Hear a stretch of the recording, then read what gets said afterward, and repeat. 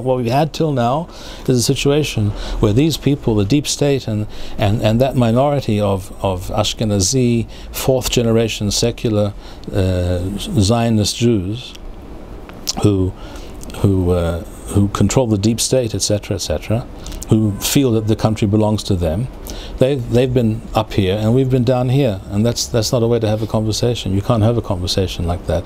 We have to be on the same level. We have to face these people eye to eye. That should be the aim of these so-called reforms, which are not anything but simply trying to revert to a more normal situation, somewhat more normal, as existed 30, 40 years ago.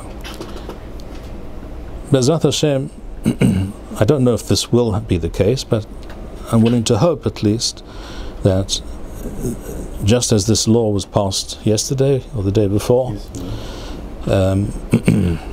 other laws will also follow, not tomorrow, but in the coming months and maybe years. I'm not yet convinced that the deep state and the left and the people bereft of any Jewish identity and the people whose conclusion it was to cut a deal with the Arabs, I'm not convinced that they've been defeated, but we're beginning to put up a more serious fight. And that is Baruch Hashem good news, and that is what with those ideas we should go into Tisha B'Av, knowing that we are in a situation today which is vastly different and preferable to not just what the situation 2,000 years ago, and also to the situation 200 years ago. But we also have a lot of work left, and a lot is left on our plate.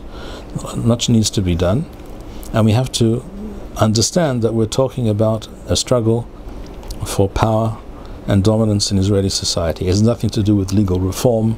It has nothing to do with peace. It has nothing to do with peace. It has nothing to do with democracy. Nothing to do with. This is all. These are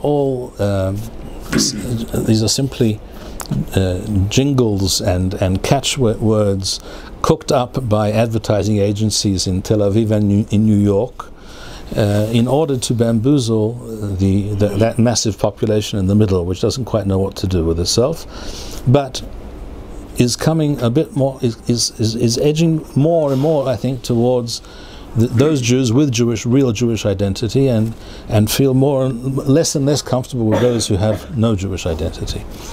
Whereas in the 50s and the 60s, the situation was reversed. These people felt that in order to get ahead at all, they had to identify with those people, and could not identify with these Jews.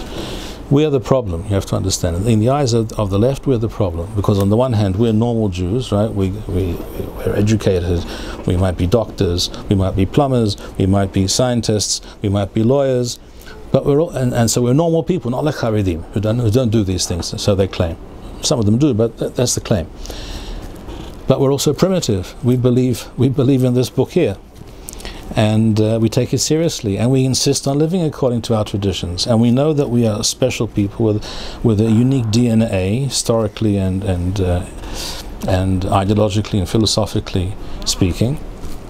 We know that we're unlike any other nation, and we're stubborn. Right, we're azim sheba'umoth, right, and we're am kashei oref. So we have to continue being even more kashei oref, and not give up for a moment, and not think for a moment that we're beaten. We're not beaten.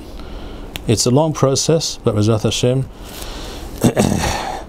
alo na'aleki ve'yarashnu ota, because we have the ability to come out on top. Be'ezrat Hashem.